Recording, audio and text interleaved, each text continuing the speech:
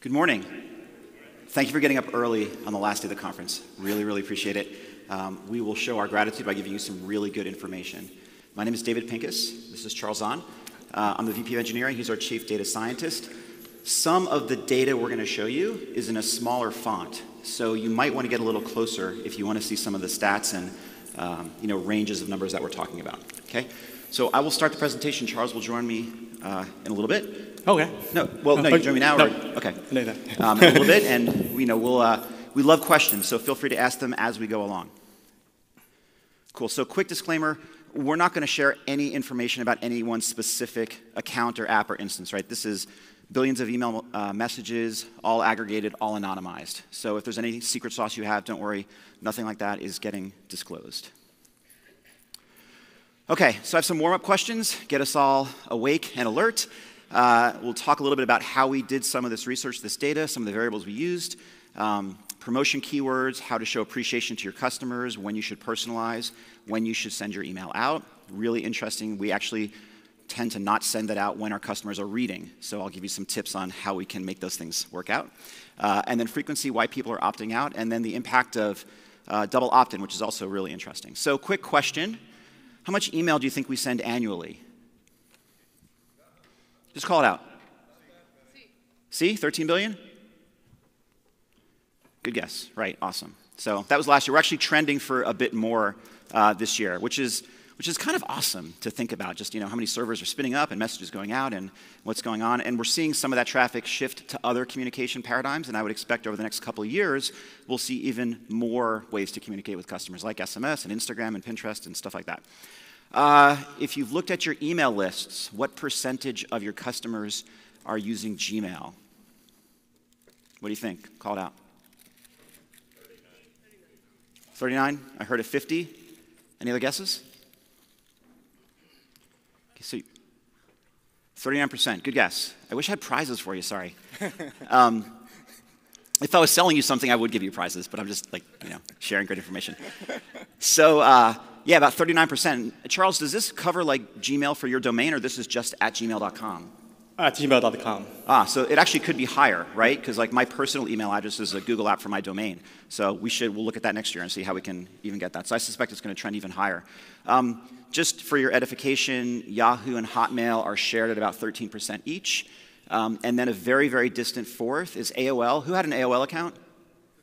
Come on, who got those discs in the mail? You know you did. Who decorated your closet with all the CDs you got? All right, that was a little nerdy. Okay, but I had rows of AOL CDs. I thought it was fun. And Comcast, and then everybody else is a much smaller amount after that. All right, so we can send up to 300 emails per second, which is pretty good. The top app sends over 100 million email messages a year, something to shoot for. This is really intriguing. There's one recipient across all of our customers, all of our apps, that gets 481,000 email messages. So not sure what that is. It's either a test account or somebody doing something interesting. And the thing screwed up. All right, I was going to ask you to guess the busiest day of the year, but it didn't render exactly right. So you can see the tip there. So an average day is about 35 million email messages. Cyber Monday was 80 million emails that one day. So pretty good, more than almost 2.5 times. And on average, email addresses appear in 1.5 apps, meaning that you share your customers on average 1.5 times with everybody else in our system. So, and that was where the Cyber Monday was going to be revealed. Okay, so we looked at 3 million broadcasts, 30 billion email messages sent over several lifetimes. And this is just opens, okay? So in the future, we'll look at click-throughs, we'll look at revenue correlated with it, but you have to start with something, right? You have to get people to look at your email first before you can give them an offer, have them click through or something. So we're just gonna look at opens today, but we'll be back next year and we'll share more information. And then we'd love if afterwards you came up to us and said, you know what, next year I'd like to see X, Y, and Z, and we'll do the research on that. All right, so here's where we start to get into some of the really interesting features of just life and numbers and data sets. So you'll see that we're going to break down the bands of recipients. Instead of 1 to 50 and 51 to 100, as it turns out, the distribution of your data does not look like that at all. So half of any range of numbers seems to go from 1 to 32, and then the next half is 33 to 100. And that follows through. So between 10 and 100, Between 10 and 32 is half the number of lists, and then 33 to 100 is the next half. And it goes up and up and up from there. And so if you're interested in that stuff, because it's just really intriguing how a lot of life follows sort of normal logarithmic things, and the physical universe is connected. It's really just cool stuff. So look up the geometric mean, or Zipf's law. Benford's law is really interesting. You can detect fraud in your applications by looking at the frequency of the first digit in transactions or numbers. So if you want to look for accounting fraud, if you see a distribution of numbers and it doesn't favor the ones and the twos and the threes, there might be something going on. They use this to identify Twitter fraud. So Twitter bots, if they have a number of subscribers that doesn't follow Benford's law, they generally know it's a bot. So check these things out. It's really intriguing. And you'll see that your data follows these laws really, really regularly. The Zipf's law and the Zipf mystery is really good. Vsauce has a great YouTube video on that. That just will blow your mind. All right, so let's get into some of the helpful, useful things. So list size, specifically broadcast size. Lots of us have very large lists, but how many people should you be sending it to in any one distribution? So we went across the corpus of broadcasts, and we looked at it. And here you see the ranges of the 32 to 100, 100 to 30, 320, et cetera, et cetera. So you actually see a pretty nice distribution. So we'll give you data on all of these different recipients or sizes in the list. What you'll see, though, is even though the number of recipients and the number of broadcasts correlates to these different bands, the open rate is dramatically different for them. You might be able to predict what would happen, and pretty predictably, the open rate is dramatically different on a smaller list. Okay, or smaller broadcast, not a list, but a smaller broadcast. And we're seeing really large numbers. If your list is 32 to 100, 48% of the time people are opening the email. That's remarkable, right? But as you get to these giant, giant lists, of course, it's going to go down. But why, right? Does it necessarily have to or need to? So we'll take a look at a little bit more data and then talk about some of the reasons why. So if you have a group about 320 to 1,000, okay, so the second half of that range, the mean open rate is about 30%, okay? The standard deviation is skewing. You see more of it on the left side. It's about 0.12. But, a large chunk of people are opening it somewhere between, 10% and 30% of the time, and then it trails off at the top. That's not bad. That's actually pretty decent for a list of that size. We do have differences in industry, as predictable. Now, these are not like the highest industries or the lowest industries. Just give you a sample that there is variance in the industry. Fitness, of course, is more present for a lot of people, so we're going to have a higher click-through rate there. And you can see they're skewing up really, really pretty high. Law attorneys, lawsuits, things like that are lower, but just as a sample of some of the differences between the industries. But the lesson here is this, that selectivity does matter. If you can segment your list into smaller tagged lists and customize the messages accordingly, you generally will get a better open rate. Now, this is not a causal relationship, okay? So if you can't meaningfully segment your lists, you don't have to do it. But if you can find a way to segment your list, which should result in you customizing it to make it more relevant for that small group of people, then do it. Date segmentation is actually a pretty easy way to do it. Like, thank you for signing up in May, right? Or, hey, we see you signed up in the last month, or we see you signed up 3 months ago. Easy way to do it, and it's just going to inspire you to customize your list a little bit more. So we'll get into why some of these things actually wind up getting their way through spam filters or getting the attention of people. Basic idea is don't try to blast out to too many people at once. It's going to be trapped. It's going to be ignored. It's just not going to get through all of the filters along the way, and it's not going to be as appealing or interesting to your customers. All right, I worked for Google many years ago, and so this was a question I was often asked. But let me ask you to start. What's Google's product? What do they really do? Just shout it out. Search, ads, trust. So Google's product is trust. So this was drilled into us when we worked there. You trust that when you type something into Google, the answer you will get back, which may be an ad, right? It may be an image, it may be a product, but you trust that it's going to be the best response to your query, okay? They protect that with an army of engineers, right? So this is right from their site. The brand is only as strong as their users' trust, which they defend by fighting spam, fraud, and abuse. So if you send an email and it's not trustworthy, there are literally thousands of engineers who will make sure it does not get to your customers because they can't afford to have the platform's trust reputation degrade. So think about that. Every time you're crafting anything to go out, is this a trustworthy email message? So this, again, one of the most common questions I got, how can I improve my page ranking? So there are two answers. One is RTFM, read the friggin' manual. They tell you, google.com/webmaster. They give you, honestly, everything you need to know for great SEO. And then send something really relative. And then yesterday, this was great too, right? Talk to your customers like family. Just keep it simple, straightforward communications. Ask them what they want, and then give them what they ask for. The #1 subject line in President Obama's re-election campaign in 2012. What was that subject line? Anybody know? Hey. That had the #1 open rate. Just hey coming from Barack Obama. Because they tested that a lot, right? So it's, we're going to talk a little bit about testing too, but keep it simple, talk to them like family, make it extremely trustworthy. Make it so that if you read this email, you would want to open it and do business and engage with that company. All right, so let's talk about the keywords. Let's get into some of the data we saw. Lots and lots of words appear in subject lines, your name, contact information, new, week, webinar, et cetera, et cetera. What do you think of this? Last chance. It appears in at least 1 out of 100 email messages. 1 out of 4 of you use it. Compares to emails or compared to emails sent to the same people. What do you think? Does it work? Yeah? It's actually one of the worst phrases you can use. Okay? Do you feel good when somebody says it's the last chance to do this? I don't, right? A little bit of buyer's remorse if you miss it. It's not a trustworthy thing. So 3/4 of the broadcasts that go out that have that word have a worse open rate than normal. And here's it. And you can see where normal is or average is, the 0 in the middle, right? But overwhelmingly, it's way worse than not using it, okay? So if you walk away with nothing else, don't use last chance in your subject line, okay? And we'll give you more other better things to do. But I love that actually you thought it was good, because a lot of times conventional wisdom is very different than what the data actually shows. And at the end of the day, the data rules. The data trumps, okay? So same for all the recipients. It was consistent no matter what the size of the list. The control, the open rate was always higher than people using last chance. Okay. So what's better?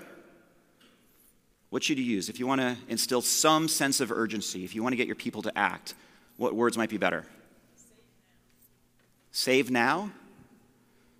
I'm not sure if I feel that good about that. I don't know. So as it turns out, important is actually pretty good. Urgent, urgency is pretty good. Final, not so bad. Last is terrible. And this is for small groups, right, 32 to 100. And you can see, this is the area where there's, where we're not sure, right? Sometimes better, sometimes worse. Even when the list size gets bigger, important is good, urgent, urgency, good, final, last, not so good.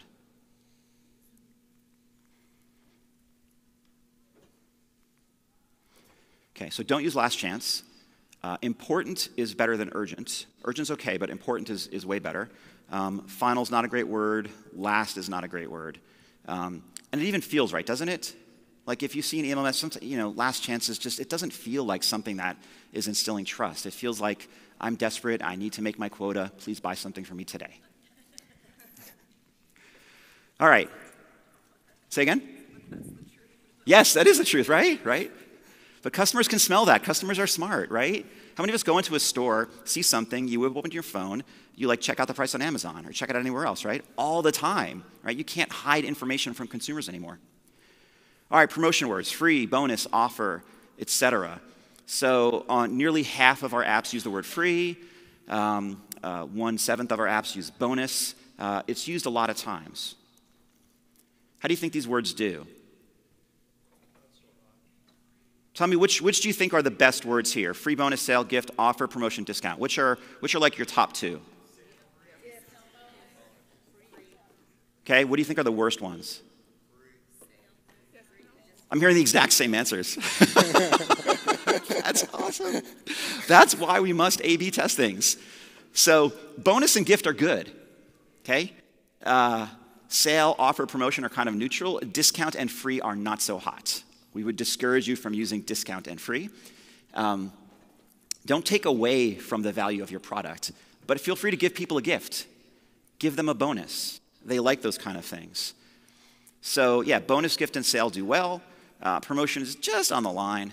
Offer, close to the line. Free and discount, not so hot.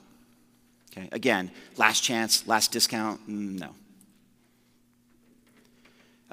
Same thing, oh, those are two different, no. Yeah, those were the areas of relative neutrality. And this is, again, for small list sizes, but I think the data we saw the same, yeah, same data for even a larger list size. Bonus, gift, fine. Bonus is really, really, really good. Is that a question or just waving? No, it is a question. Sure. You're maxing out at 1,000, and what I'm wondering is on these, when you talked earlier about segmenting down, are you talking about segmenting, like are people taking a list of 50,000, segmenting down a list of 1,000, and then, or what? Why are you capping at 1,000 in the data? We're capping it because those were the buckets that where the analysis made sense, but we saw similar patterns of behavior between. So you'll see in the same range that the use of the word is better relative to the broadcast in that same group for that same number of recipients, but it's still better as a principle to segment it smaller and smaller and smaller. So you'll see the same effect for every list size. Okay. It'll just be more pronounced in the smaller groups. I see. Make sense? Yes. Okay. Was it segmented data or was it smaller lists? Because if I have a list of 25 people, they know me and they want what I have, whereas a segmented list of 50,000 is going to have a different result.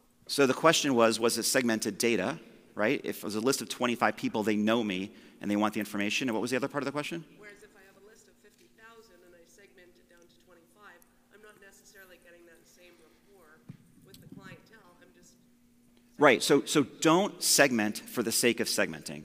Segment for the sake of relevance and intimacy in the communication. Was your data done with a smaller database with people sending to their friends, or was it... No, these were broadcast sizes. So this was, and it wasn't necessarily friends, it was whatever, customers in the system, but this was the size of the broadcast independent of the size of the major list. So if it was tagged and it was a smaller broadcast, that's to how many people it was going. Does that make sense? Yes, but what I'm saying is I think that the data could get skewed because if I'm an individual with only a list of 32 people, right. I'm sending it to my family and friends and going, hey, dude, we got this stuff going on and I know you want it. Right. Whereas if I'm Best Buy and I'm segmenting to somebody that wants an iPod and I'm only sending it to 25 people, I'm not necessarily going to get the same result because I'm still Best Buy. I'm not Michelle sending to Dave. Correct. So the point there is it does not help you to take a large broadcast of like 10,000 and just split it up into 40 broadcasts of 250. That's not going to move the needle in any way, shape, or form. If I know that somebody wants an iPod because they bought one before and go, hey, Right. we know you bought them before and we have them on sale. Right. Whatever. I'm still going to get a different response than if I have a friend that I'm sending my stuff to. Does that make sense? Of course. So what my question is do you know if these are people with smaller lists or are they segmented broadcasts going out? Gotcha. Charles, what do you think? No, we don't know that. Yeah, to be frank, yeah, that's a good point, though. That's a good point. But that's why we do this bucket study. So that's why we do this. Cool. Another question? I believe that what she was just sharing is it's all relative. If you have a personal relationship with 1,000 people versus Best Buy, and you segment it for people who like iPods and only send it to 85 people instead of the entire 1,000, you still get the benefit. So it's relative, right. But you'll never turn a Best Buy relationship into a personal relationship just by segmenting. But it'll still perform better for Best Buy to segment, just like it would perform better for a small, intimate relationship business to segment. Well said. Well said. Cool.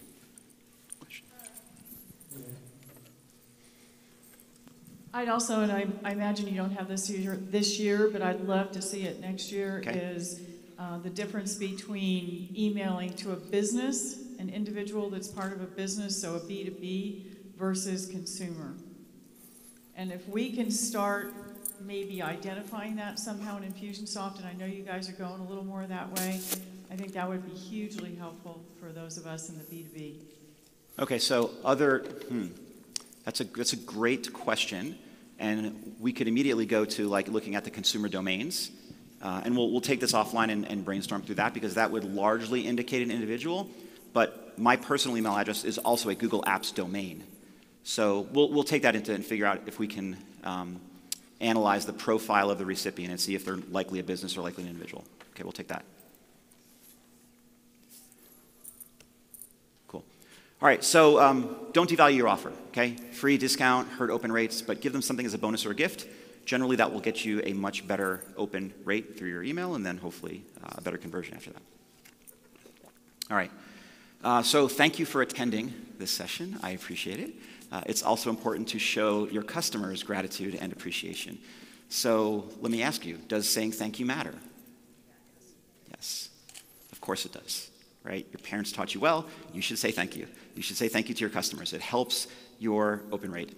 So thank is in about 30% of the apps, which is thanks, thank you, et cetera, thank you very much. Appreciate is in fewer apps and performance is not as good, okay?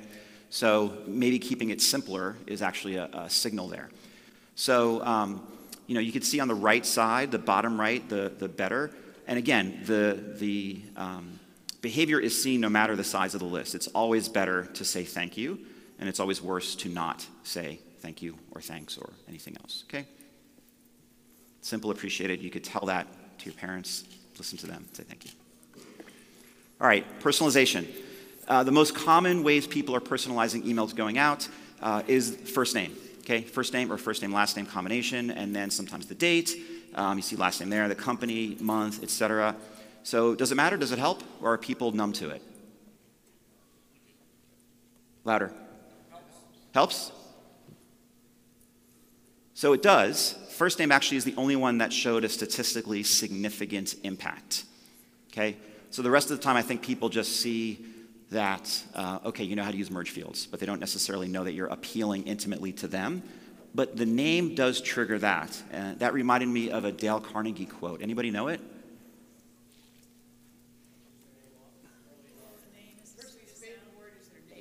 Most important. Close. Somebody said sweetest sound. Who said that? Yes.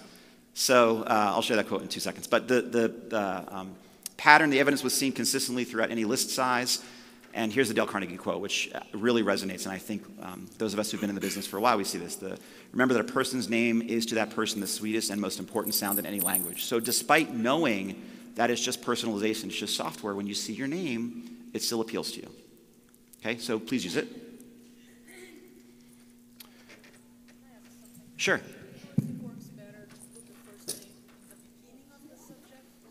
Does it work better to put the first name in the beginning of your subject line or at the end? Charles, what do you think? We didn't check that. So Yeah, we haven't. good So point. we'll look at the placement of it in the subject line. These are all in subject lines, not in the body of the email. Correct. This is all a subject line analysis, Okay. right? So Yep, sort of I step understand. one this year, 2017, is getting your email opened with a subject line. Next year, we'll talk about getting calls to action executed on in the body of your email message, and then how you can test and experiment more yourselves too.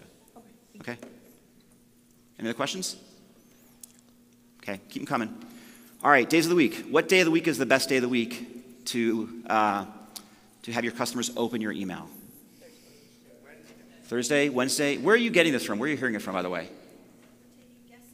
You're guessing. Guessing's fine. Guessing's honest. Awesome. What do you think?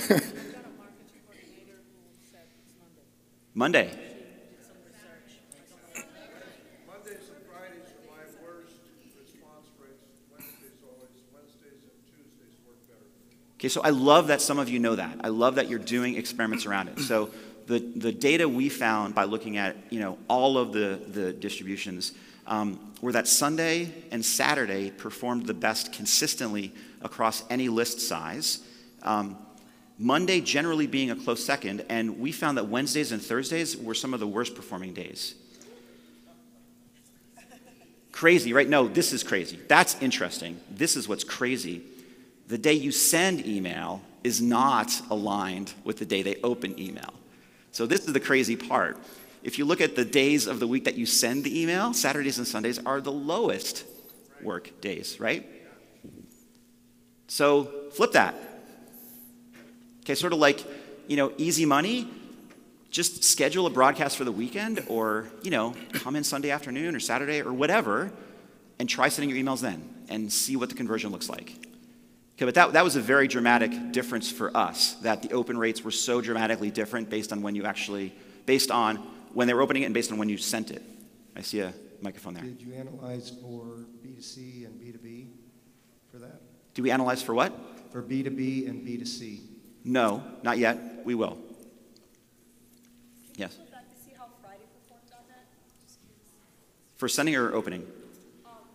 Friday's pretty good. It looks to be just after Monday and a little bit, yeah. Okay, so it's like it's not as horrible.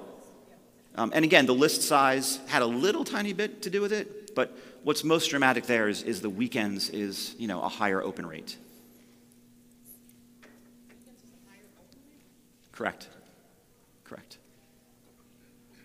Now, maybe there's less noise, right? Maybe there's less competition. If I just think of myself on the weekend, I probably do look at more email, and I'm probably, when I'm busy in the week, I usually just, don't even get to it or archive it quickly, or it's not getting to the top of my attention.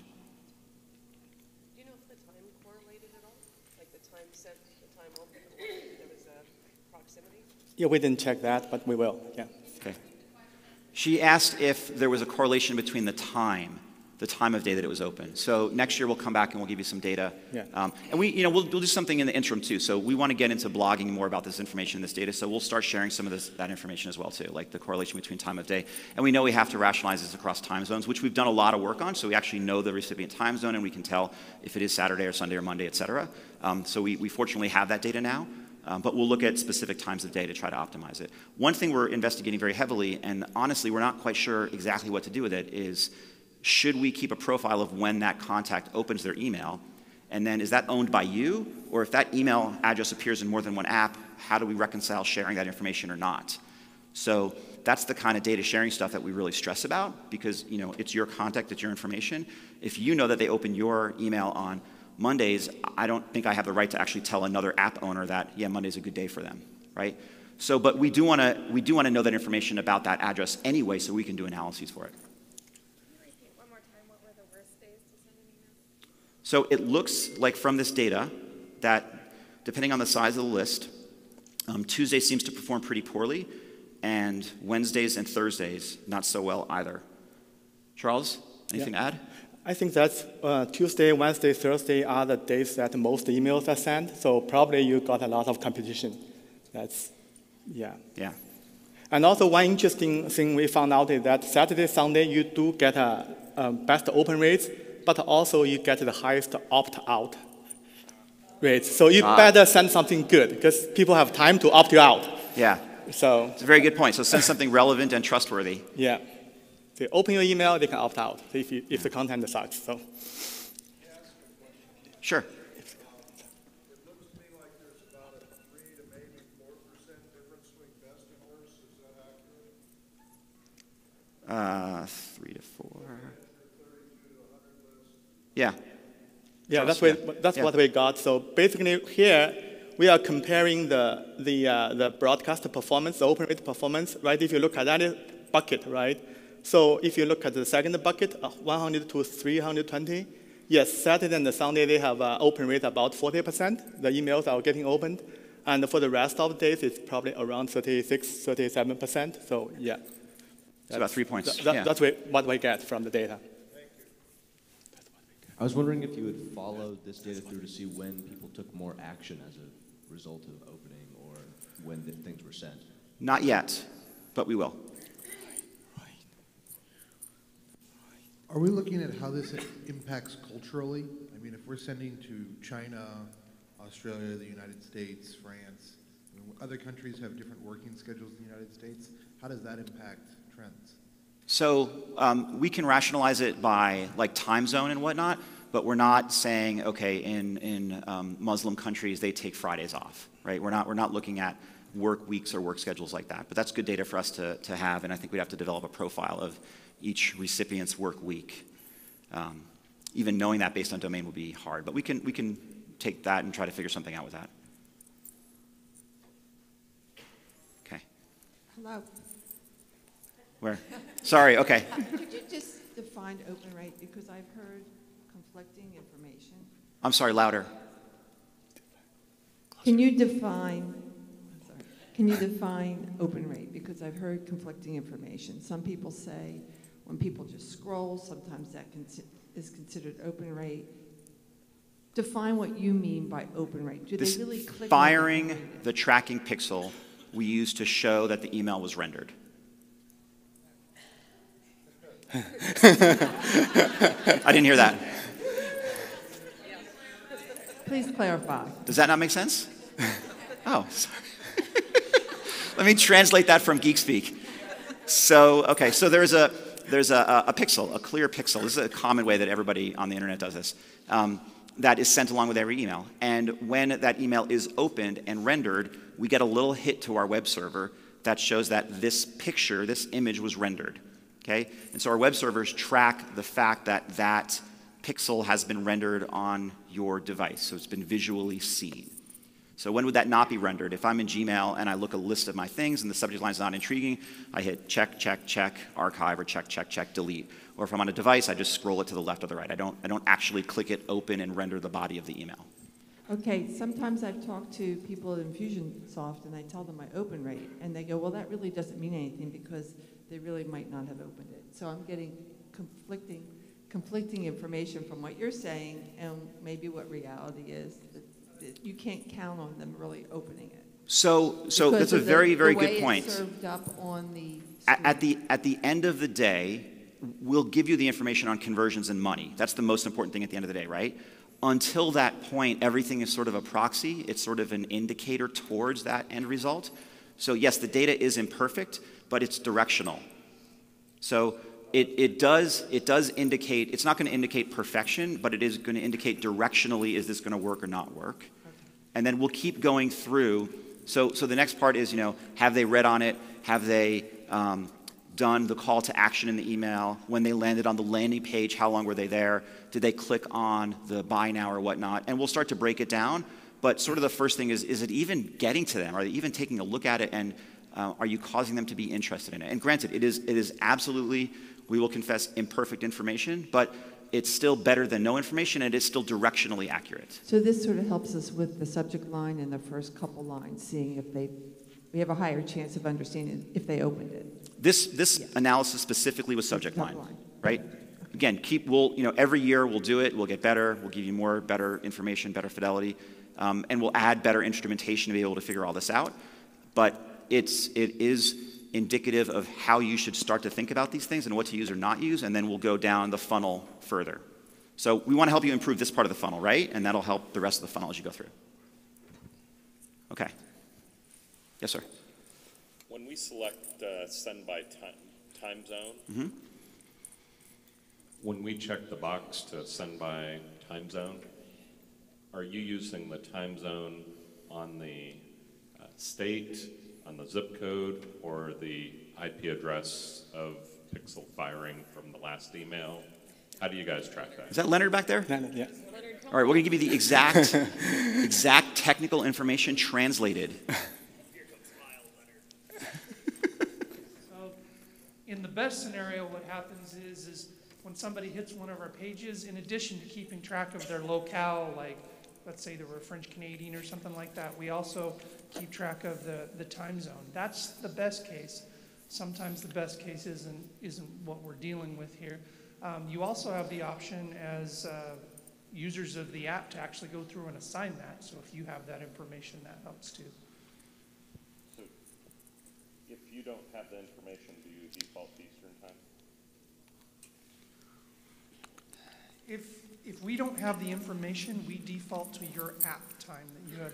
Whatever your preferred locale is for your app, we default to that. Okay. That's like the dregs. It doesn't get, well, it can. If you didn't bother to set a locale for your app, yeah, then it's going to default to Eastern time. I think we don't even bother with the daylight portion of that. So net, if they've opened a page and we've gotten data from them about their locale, that will tell us their language and their time zone. So if we have that page that's been opened by them, we'll keep that information and cache it, and that's how with our international stuff, we'll know what to send to them. If we don't have that, then we'll use the time zone that your app is set in.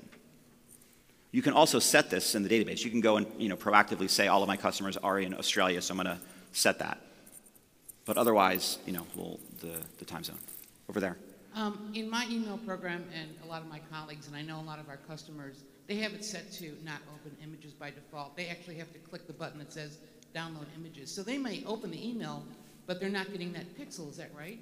And if that's correct, do you have any idea about what is the ratio of people who have it set to download that pixel image by default when open and people who don't? Do we know that ratio? Not yet. So that's a very good point. And you're right. A lot of people are not giving us back the data. But the fact that some people are gives us directional insight into what's working or what's not working.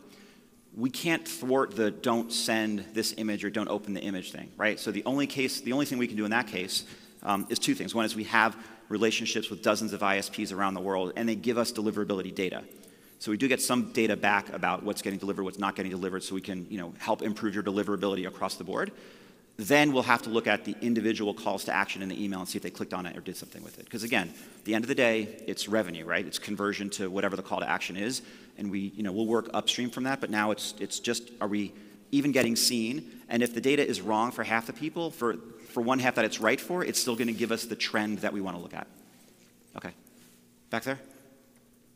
I think I kind of already know, based on what you've said, where you're going to go, but in addition to what we've already heard, are these statistics taking into consideration reading panes, where if it's in the reading pane, the image will render, but they're not reading it. They're not really, quote unquote, opening it because it just happens to show up in a reading pane. Exact same problem, exact same thing, right?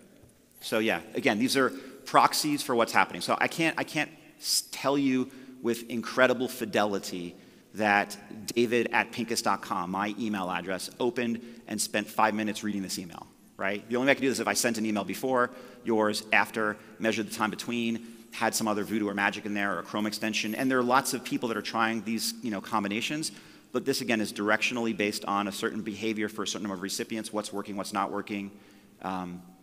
It will lead you to the right thing, and again, we'll give you more fidelity. Is there a way for us to access reports on our app that are similar to this as far as days of the week and times, or even eventually, I know there'd be something for keywords like you're showing us now so we can analyze our own data? That's a great question. Leonard, how far are we from being able to provide that information? I know we have some conversations with some of our reporting partners about making some of that data more easily available, but I'm going to ask Leonard to chime in. Currently, we're focusing on campaign data because that's where we're hurting pretty bad right now. As time goes on, we're hoping to be able to expand that to something far, far better, and we're hoping to be able to hold on to that data for a significantly longer period of time, but not ready yet, and I don't expect we're going to be able to push anything out that's going to, for campaigns anyways, for about a month, and everything else is going to be following that. Okay. That's an optimistic estimate. Okay. Cool. All right, we talked about this. How frequently? What do they expect? Good question. Good question. So your mileage may vary with this data. So this is the data that we're actually not super confident on, but we thought we'd share some of the information based on what's going on. So it seems for smaller lists, people are sending things around weekly, maybe a little bit more frequently than weekly. The behavior, and we don't know how to parse all this quite yet, to be honest. Smaller lists, it seems that frequency is more relevant. Larger lists, sort of out of sight, out of mind, but you remind them of you, like if you send it to them quarterly or every half a year. Like they're more interested in looking at it if they haven't heard from you in a while. But for smaller sizes where you're developing a more intimate relationship, it does seem that frequency is more relevant. And then this is the open rate you see on the side. So if you're sending something to them weekly on a smaller list, it does seem to be getting looked at more frequently. So again, it's a little harder to parse. For smaller lists, frequency seems to be better. For larger lists, novelty seems to be better, and that means your mileage may vary via MMV. I would test this depending on your content, your list, your people, et cetera. All right, so quickly, list size matters, selectivity matters, make sure it's really, really relevant. Last chance is never, never true. Anybody been in like a sales engagement and last chance, I'm never gonna give you this deal again, and then tomorrow you get the same deal? Right? Okay. People know that. Nothing is free. Give a gift. It's better. Don't forget to say thank you. Use their name, work on the weekend, and study frequency. So how can this be tested yourself? With that, I'm going to pass it over to Charles. No, does that surprise you? Is this not your slide yet? Oh, yeah, sure. Okay. I think you're going to talk about this slides. We worked on this part together, but I was going to pass it over to Charles. Yeah. Okay. So I think one comment I would like to make is that everything you see here are statistics. So there's a famous saying that all models are wrong, right? Some are useful. So even the worst performance, like the last chance, there are still 25% of the broadcasts that perform better. So I think what we show here is, because we got a lot of data than each of you has, right? So that's the overall performance. For each of your own app, it may be different. So if you have a strong evidence something works better, keep it, right?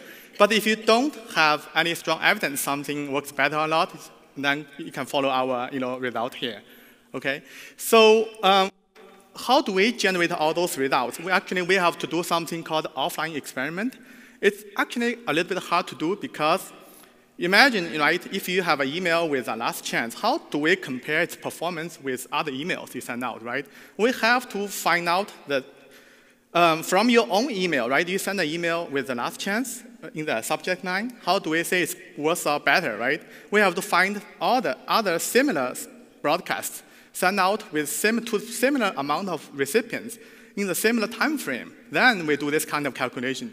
So a better way to do things is basically online testing, online A/B testing.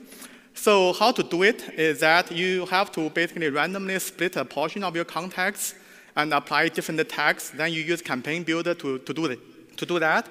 It's not the most convenient way of doing it, so we promise we will make it better. But if there is an online tutorial of how to do that, if you have a large list, if you only have a small list, don't do it, because statistically, it won't be conclusive. But if you do have a large list, and then you can try to do something like that. So basically, for the rest of the talk, instead of talking about emails, I'm going to talk about some of the statistics. So we believe those are some useful concepts for you to keep in mind. So basically, there are 3 short topics I want to go through. First, don't always trust your intuition.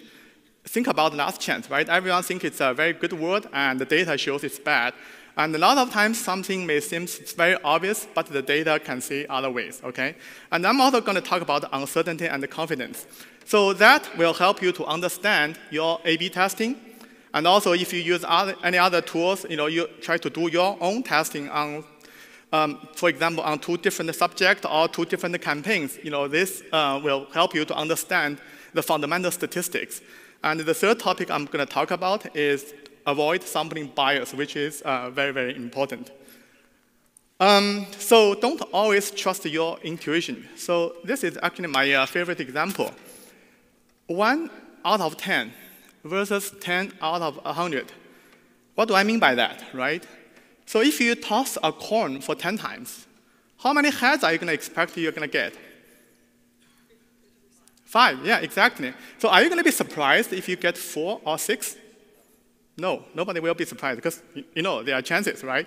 So the chance, actually, if you get 1 or 0 heads, it's about 1%, okay? So that's a calculation, So basically, every time you have 50% of chance of not getting a head. So the chance of you getting 0 head, if you toss for 10 times, right? It's 0.5 with the power of 10. That's the chance you getting 0 head. That's about 1 out of 1,000 times. And the second number, I'm not going to explain. That's the chance of you getting 1 head, actually. So if you sum it together, so I think if I ask everyone in this room to toss the coin for 10 times, I will at least get 1 or 2 people that will get 1 or less heads. So next question, if you toss a coin for 100 times, the chance you get 10 or less heads. How many of you think it's about the same as the first question? Okay, that's very good. Anybody take a guess if you don't think it's the same? All right, so here's the answer. It's almost impossible. Basically, if you ask everybody in the whole world, probably toss 10,000 times, you'll probably get someone who will get that. So that's basically what is called by the law of large number. If you expect something to happen, it's going to happen if you have enough number of experiments. Next topic, understanding uncertainty and confidence. I don't know how many of you have done A/B testing, but I'm going to use one of our own A/B testing example to show you the concept. So we have videos on our webpage, right? We want to know which video is better to attract, interest, right? So we have original video, we have candidate video 1, candidate video 2, right? So I don't know if you can see the numbers here. Basically, for the original video, imagine, right, when the visitor visits our website, we automatically direct them to see different kind of videos. So for the original video, we have like around 54,000 visitors, and then out of the 54,000, 15,000 clicked somewhere on our webpage. We define that's engagement, okay? That's how we define the success. And for the video 1, it's, you can see the number, it's about 15,000 out of 52,000. Video 2, it's about 14,600 out of 52,000.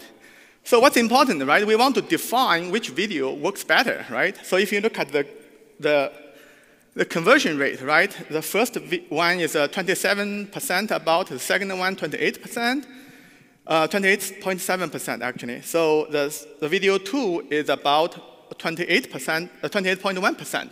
That's all fine. We can all do the calculation. It's very easy to do. And then we have to conclude, right, which one performs better. So if you look at the video 1, right, it's, if you look at the absolute difference in the conversion rate, right, it's about 1.3% better. Relatively, it's 4.8% if you look at the column on the right side, the second and last column to the right side, right? It's 4.8% better, and the video 2 is 2.7% better. So what I'm going to explain is the column on the very right side, statistical significance, right?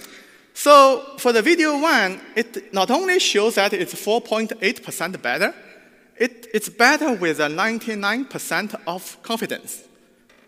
What the hell does that mean, right? It's better. It's 5% better. What the heck does 99% mean, right? I'm going to explain that. So, because if you do this kind of A/B testing, it's very, very important to understand those kind of statistics. So for me to explain that, let's just look at the conversion rate for the original video, okay? Parameter estimation. No, let's just define the problem. Engagement rate, how is it defined for our problem?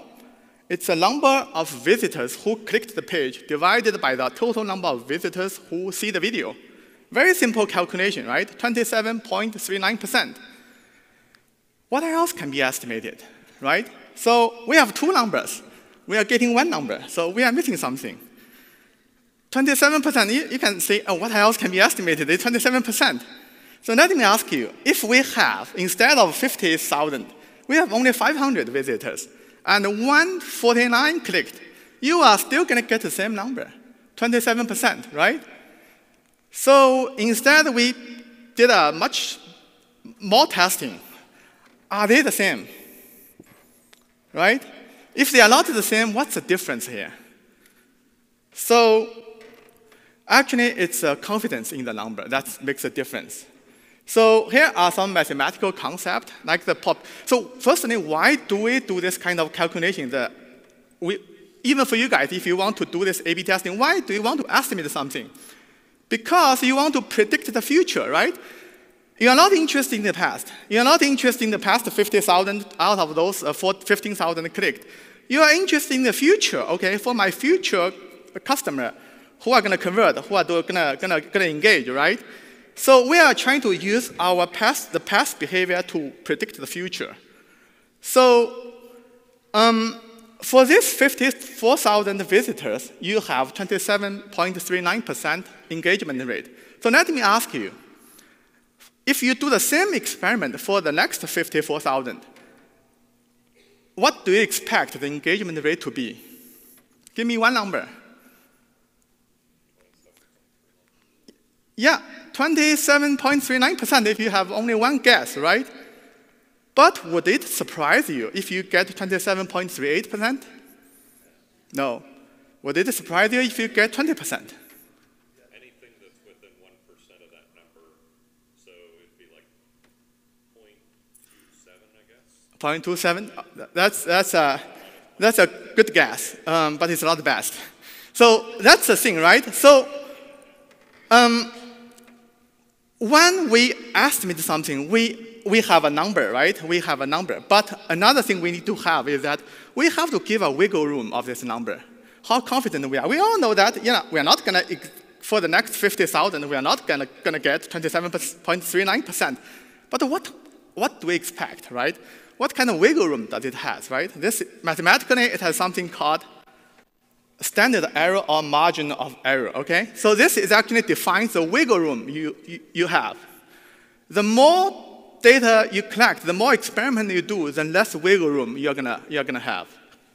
So don't look at the left side, that's too mathematical. Just look at the right side.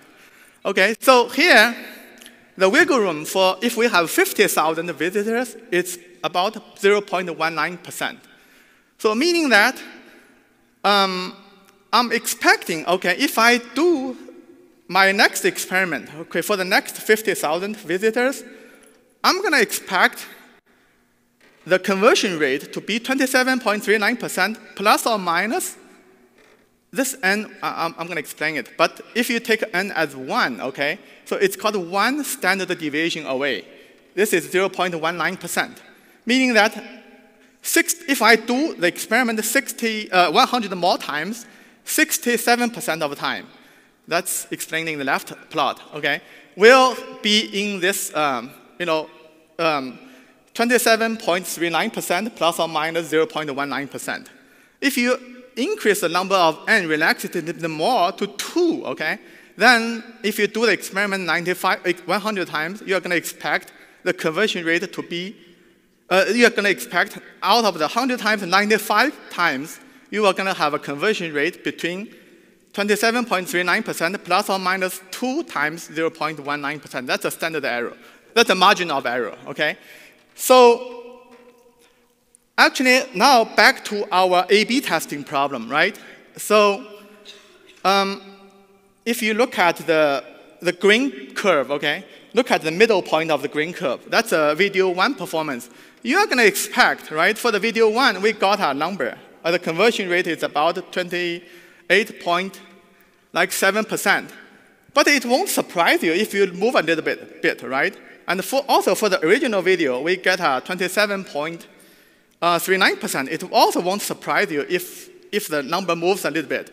So, but because we have collected so much data, we are very, very confident that the wiggle room is pretty small for both testing. And actually, if the chance of randomly, right, the original video perform better than the video 1 is less than 1%. That's what the 99% confidence interval tells you in the original A/B testing result. Okay, and if you done the experiment with 100 times less samples, okay, you are going to see this plot. Basically, it's not conclusive at all. Although it may appear, right, from the 100 of testing you've done, one is better than the other, but it can just purely by chance. It's almost like if you toss a coin for 10 times, you get 4 heads, then you declare it's an unfair coin. We know that's totally chance, okay? It's not something conclusive. So again, now how much data do you need for your experiment, right? So basically, it's very helpful to remember those numbers. If you only do 10, for example, if you want to collect some feedback from your customer, you only talk to 10 of your customer, the uncertainty is about 30%, okay? 100 customer, 10%. 1,000 customer, 3%. Actually, that's why every time we try to do like the president, we just have a very interesting election, right? We have all these polls predicting who's going to win, who's not going to win. All they have to do is they have to basically ask 1,000 people, then collect the statistics, and then they declare 3% of margin of error with a 95% of confidence. So avoiding sampling bias, that's going to be my last topic. So I'm sorry for all the mess. Here's an interesting problem. In the World War II, okay, the US military was trying to determine the optimum amount of and the position of armor on the fighter planes and the bombers. So the US military decided, okay, we do not want to use our intuition. We want to use data. So how do they do that? They basically collect the data from all the returned airplanes, and then they check where the bullets are. All the white dots shows where the plane was hit by the bullet. So where do you think you should put, because the thing is that you cannot put too armor on the airplane, right? If you put too much of it, the airplane is going to be too heavy. If you put too less, it's going to be too fragile, right? So anyone can tell me where, if you are the engineer, where do you want to put more armor on the airplane? Underneath the pilot. The black areas. But that's great. Actually, at that time, all the statisticians in the US military research, they have this data approach, this data-driven approach, right? They collect this data. They are like, we have to protect where the plane was hit most by the bullet on the white area, right? Wrong, right? Because it's a biased sample. Those are the planes that returned. Okay? So for the black area, when it's hitting that area, they all crashed. It's a very, very good example. Actually, I read this example from a director of data science at Facebook. It's actually blown my mind. I made it wrong, so you are really great. It can show many things, this simple example. Okay, so first, correlation is not causation. When you talk to your customer about something, maybe some customer hate you so much they don't even talk to you. I don't know. Just the same airplane problem, right? And also, right, this is a sampling bias. You did not sample all the crashed airplane, okay? So just really, you have to think about things when it appears so obvious. At that time, all the statisticians, but one, they figure out this problem. So this is the last example I'm going to show. So we just have an interesting election. Let me show you the 1936 US election. It's between FDR, Roosevelt versus Landon, right? So at that time, there was a magazine called the Literary Digest. They tried to predict who's going to win. What they did is that they reached out to about 10 million people. It's a massive sample, okay? US population at that time is about 128 million. And 2.4 million responded. They predict Roosevelt is going to get 43%.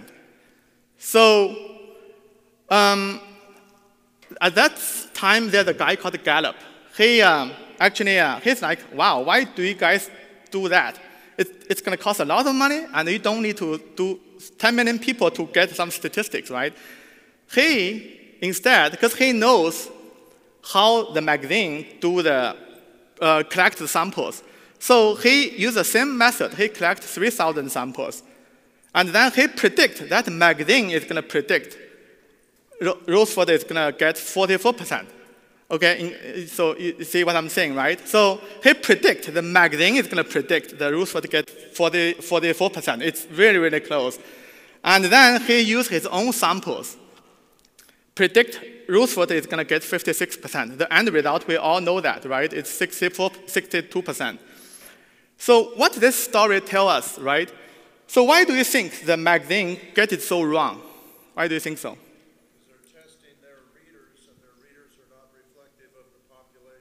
Exactly right. So if you think of at that time, right, how do they reach out to their readers? By telephone. Who can afford a telephone at that time? Republicans. Okay, so you got a 20% bias when you do the sampling.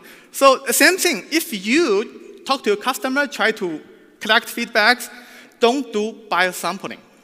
It will seriously make you draw the wrong conclusion. So don't do convenience sampling. Because I can reach out to them very easily, right? That's my feedback. Don't do that. It's convenience sampling. It's not a reflect of the truth at all. So I think that's enough math I'm talking about. So I think, yeah, that's pretty much, I don't want to go through the rest of the talk. It's a few more math. Instead, I want to leave some time for questions. Okay? Yeah.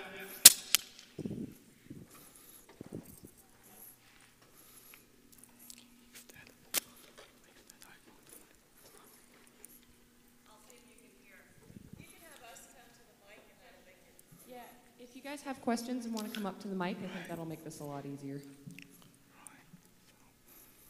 As she's coming up, afterwards, we'd love you to come up and tell us what you'd like to see in the product that'll help you make some of these decisions and analyses. So if you have a feature you want to see or you want to see more stats in broadcast, come up afterwards and say, I'd like the product to do X, Y, Z to help with this. So I'm hearing the statistics and all of that. Now, one of the assumptions that I'm curious about factoring in or out is when you send stuff to your list and there's a difference in performance, it would seem, in A/B testing if you're sending like the same campaign over and over to the same amount of people on your list. Okay. The novelty, I'm thinking, the first time you do it, it would be higher. But if you then repeat it over time, the same message, they're like, oh, I've seen this before. So how do you factor in the repetitive nature when you're talking to your list? If your list is constantly growing at a certain percentage, then that would be statistically significant. It would seem that you're going to have that variation. But if your list, say, isn't growing as quickly and you're sending to the same people, I would think that would impact. So how do you factor that in? No, you cannot, right? Because the one thing about A/B testing is that you have to compare apple to apple. You cannot compare your current performance with previous performance. If they already bought from you, if they already done something. So with A/B testing, what you do is that, okay, if you want to evaluate two campaigns' effectiveness, you have to do it at the same time. So then the only thing you do different is that you have to randomize your recipients of that two campaigns. Then, for example, if you have 10,000 recipients, you pick 1,000 for one campaign, 1,000 for another campaign. You do that, you evaluate the effectiveness. And then you pick the better performing campaign to the rest. So what I'm saying is even in the better performing campaign, like even if you do that simultaneously, even in the better performing campaign, what I'm curious about is that becomes your control and then you're testing it the next time. What I'm wondering is that better performing campaign actually still going to, outperform because you're going to send it out as the control the next time for the split testing. So is it going to skew it because it's still, even though it was outperforming, it's repetitive then to the same list. So No, I don't think it's going to be repetitive. Okay. Because it has a time dependency. It has a dependency on the past behavior. Okay, thank you. Yeah. But were you saying you were going to send the same email message multiple times? What's that? Were you going to send the same email message multiple times? Well, in this example, if it's outperforming, then theoretically you would want to use it again. So yes, that was if you're wanting to, relaunch something and then use the control as the. But not to the same recipients, only it new would people. Well, if it's to your list, it would be to the same. So you don't want to send the same thing to the same people multiple times. Where you could, when it's the same message, even if it's 6 months later. Let me flip it around for you. Let's say you're an engineer working for a large email company, and you're building the algorithms to detect spam. If you get an identical email message to the same email address a little time later, do you think you should let that through or not? No. Right. So that's because it's not as trustworthy to send the exact same thing to somebody a week or a month later. Right. So so the scenario you described, you should not get yourself into. You should be sending them new relevant content. That's my point in the A/B testing. It could give you a false sense of confidence that, oh, this one did better, so I'm going to use it again later in the same campaign, but you can get yourself into trouble due to the repetitive nature of that being said. So look at the differences between the A and the B, see what they were, and then take the lessons from that, and then use that to craft intelligently the next communication you send out. Right. Technically, though, shouldn't it be, in pure A/B testing, only one variable should change. That's right. But then if you use that same variable as the control, that's where I'm saying is you can get into trouble unless you really know what you're doing with the split testing. The difference here is you should be using 3 groups.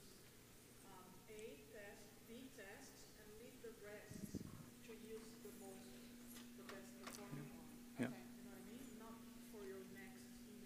Yeah, what she said is you should have 3 groups. Right. You know, the A, the B, and then leave the rest. Okay, thank you. Can you just talk really quickly about the sample that you chose? Like, how random was it? Who exactly is in there? Like, I'm sure there's a mix of B2B and B2C as well, so like, I'm just trying to get a little bit of an idea of your sample itself, where you got your data from. Do you mean how many people? Not just how many people, but kind of like how you chose it, right? Like, how random is it? Like, I mean, a lot of questions that we had tonight were is it B2C related? Is it B2B related? So on and so forth. So if we can sort of get an idea of who these people are, I'm obviously not asking for names, I'm just asking like, how randomly selected is the sample that you chose? I think I'm not exactly sure I understand your point. So how random is the sample we chosen? From the original slides, from the data that you were showing. So it's a very, very, very large corpus. You know, again, 30 billion. Yeah, we have that went out. So collected 3 billion broad, sending out to 30 billion recipients. So, and then, yeah, I'm not sure, because we just collect all the data, and I'm not sure what you mean by how random is the sample. So I think what we'll do for next year is we'll go to our email dev team, so email software engineers, and we'll ask them to build a profile for every recipient if we suspect it's a business or a consumer address, and then come back and share information split by that. So it'll be imperfect, but it'll be mostly largely correct. Like, we can look at your domain and you know, basically infer if you're a business or a real person. Again, if it's at Gmail, it's going to be very hard for us to figure that out, but we'll try to give you some better fidelity on that next year. Just ask us if we can actually tell you. So you're saying that you'll tag your recipients as businesses or consumers? Oh. Sure. Okay, maybe come up afterwards and let's talk through how we could make that available. I think they were waiting online, so let's get their questions first. I just want to know if we have access to this PowerPoint. I'd like to share some of the data in the beginning with my team. We would love to share it. I don't know how we can share it yet, so come up afterwards and give us your email, and we'll figure out how to make it available. Okay. You mentioned A/B testing and size of list, and you said a large list. Mm-hmm. I've been resisting doing A/B testing because I didn't think I had a statistically big enough list. Yeah. So what's a large list? How do you? Oh, yeah. Where do you draw the line on that? Depends on how. Let's say, for example, if you have, it depends on the performance difference, right? If you have something, let's say if you have two emails you want to broadcast, right? Everything else the same. You want to test which email subject line is more effective. So let's say you have a few hundred of recipients. You may probably send, a few hundred. It's not the ideal this size, but if the performance is so different, let's say one is 20% better than the other one, that's statistically significant. But if one is only 5% better than the other one, it's not, because you only have 100. The margin of error is 10%. So otherwise, right? If you have a larger list, let's say 10,000 recipients, right? Then if you can have one is better, like if you send same thing to 2 groups of people, each group has 1,000 recipients, the margin of error is only 3%. So if one is better, 3% better than the other one, that's conclusive. You see what I'm saying? Okay, so it really depends on how much performance better, which one is performance better, how much, what's the difference between the 2 groups. There are some good online tools to show you the size of the list and where statistical significance is. So as we figure out how to get this deck out, either via a blog post or something else, we'll add some of those links. You said something kind of disturbing to me earlier about the email having the same subject line. So I'm thinking the whole purpose of going through this is to find the ones that people open and use them over and over again. And we have a client that they sell pies at local markets. So we have a list of people that live in that neighborhood that want them. and want to know when they come into town. So we just send them an email going, hey, we're at the market, come down and visit us. So what you're saying is if we keep sending out that email, even though we get an 80% open rate on it, because obviously people want to know what's in town, that the engineers are going to start flagging that and those emails aren't going to go through. No, if you have 80% open rate, don't change a thing. Right, that's perfect. My point is if you say, we will be in town this Sunday selling pies, yep. and you send that exact same thing over and over again to the same people, eventually that might get flagged as something that's not relevant. If you say, we will be in town this Sunday, May 24th and 25th at Fred's Market selling peach cobblers because peach is in season. We have to keep randomizing the subject line every month. Don't, so that it doesn't... Well, you're not randomizing it, you're making it contextually relevant. Right? Yeah. The date, you're making it relevant and important. So just by changing the date, that would not? Yeah, I believe there you're increasing the trustworthiness of your email and the relevance of the email. Got it. Thank you. You're welcome. So relative to the split testing, I understand a lot of confusion folks are having on the sides of the list and how to come up with the best subject line. And one thing I learned from Native Commerce, one of the digital marketer companies, is what they do is they take their list and they'll take 10% of their list and send out an A-B split. So 5% would go to one subject line, 5% would go to the other. They do that at 7 a.m. Then they see which subject line performs the best an hour later, and then they use that subject line for the remaining 90% of the list. So when you guys are talking about coming up with a subject line, if you don't have a big list, you know, standard deviation, et cetera, is definitely a factor. But if you've got a 1,000-person list that you're doing an A/B split test on, and like Charles said, if you have more than 3% improvement on one versus the other, you're good. But you can't send it to your entire list. Yep. You can't send out an A/B split test to your entire list and really have as much value as if you send it to a small portion of your list, maybe have less significant data, but you've got a better chance that the remaining list that you're emailing that day is going to benefit from that if you see a big difference between the two subject lines. Is there a randomization in the 5%, or do you have to... Yeah, you definitely want to always use a different 5% because if not, you're... Does IS have a way to randomly select that 5% or no? What we do with ours is we actually have a random number generator using API guys. We put in a custom field, and then we use the decision diamonds to say if what we call our throttle field, if it's less than 50, go here. If it's more than 50, go there, or whatever threshold that you set. So that way we never, and we change that decision diamond every time we select a population to test on. Yeah, we use, it's in the marketplace, API guys, and I think 6th Division plus this has ways to do that too. Okay, that's a great way to do it. Yeah. I think one comment I would like to make is that, yes, that's, I mean, even like it's not statistically significant, right? If one performs better than the other one, you may still want the, you know, even the nominal performance, right, is better. Take your odds. Yeah, exactly, take your odds. My comment is that sometimes it totally depends on the cost of doing it. If there's no cost, yeah, go ahead, right? If there's any cost associated with it, you want something that is more statistically proven, right? And also, I mean, why in statistics you always start from the null hypothesis? Because things tends to doesn't matter. Like, right?